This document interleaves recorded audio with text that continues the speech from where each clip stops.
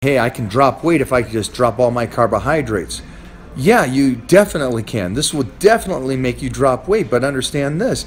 This will also, you will never be able to retain that, because what you just did was you completely dropped carbohydrates and dropped calories, and you dropped so many calories and everything to drop weight, to get into shape, that you can't maintain it. And so understand, I need you guys eating carbohydrates, and I need you to have some cheat meals in there. And you're not going to be eating chicken and vegetables all day and put on incredible size as a teenager.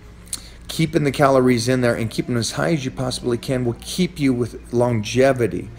If you're eating 1,000 calories and you got only protein and some fats in there, you're not going to maintain this, and you're going to be a pain in the ass to be around because you're going to be so moody.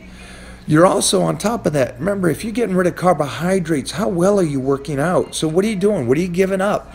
If you're not putting the effort in the gym because you're dieting too hard, it's a typical, it's too much, guys. This is a simple process in the sense of, you guys are trying to turn this into scientific.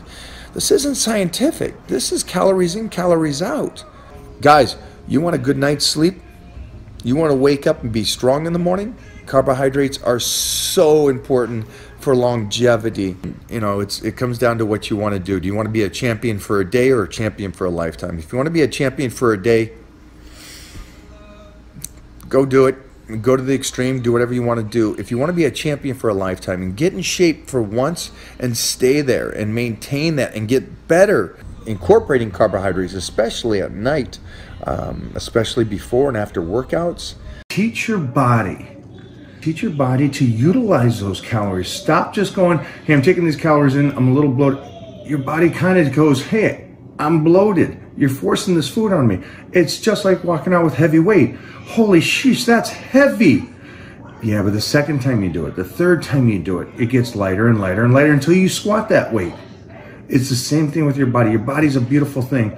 Stop letting these people tell you you're delicate little flower and you always got to be cutting these calories as you get older. Trust me, by the time you get 35, you 20-year-olds, you're already cutting it. When you're 35, you're done. If you're already backing down and you're already listening to the majority of society, look at the majority of society. Look at them. And then say, is that what you want to be?